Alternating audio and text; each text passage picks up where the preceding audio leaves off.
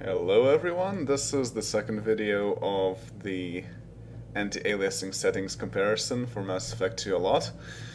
And this is the 2x sparse grid supersampling for both the transparency and the regular textures. You can see that it doesn't look quite as well in this case, for example, for the console, but it does look quite a bit nicer here. So you don't see such jagged edges. We go to the Normandy. Generally what I noticed with sparse grid supersampling is that it tends to blur things a lot. So for example, keep this area clean. It really doesn't look good. There's very clear strange blurring artifacts around it, and it just hurts my eyes just to look at it. The circles have this very weird zigzaggy line effect, of all things. Also more visible when the angle is like this. And this looks a bit better when looking straight at it, but you cannot really look straight at the whole thing at one time.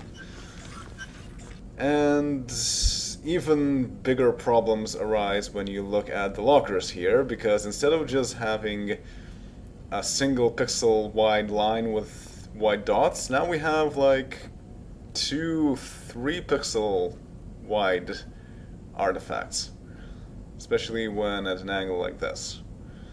It's really weird. And it really doesn't look good because it kind of distorts everything at all.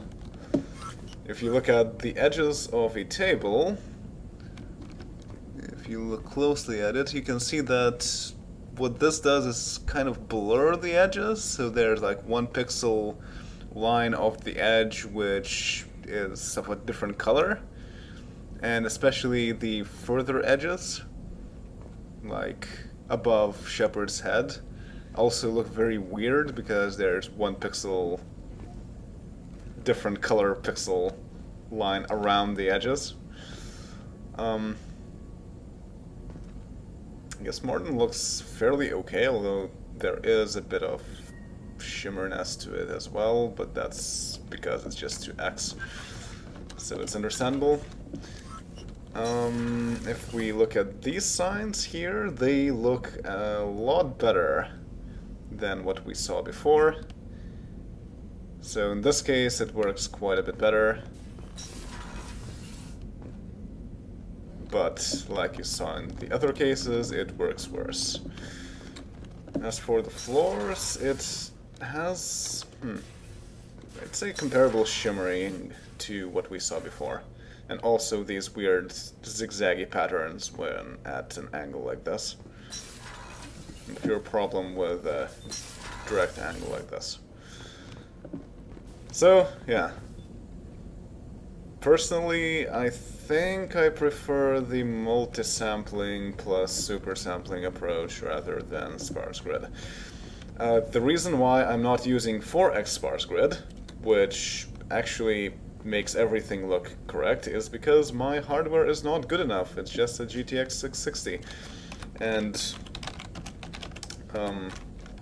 this can run at 60 FPS without any problems. The other one can also run at 60 FPS without many problems, but anything above that turns into a bit of a slideshow, so I cannot really do that. But yeah, so that was the comparison. I'm not sure if this will be useful, and I'm not sure which one you prefer. For the viewers, you can leave your comments which one you prefer, and then I'll leave that one on for the time being. See you all next time. Later.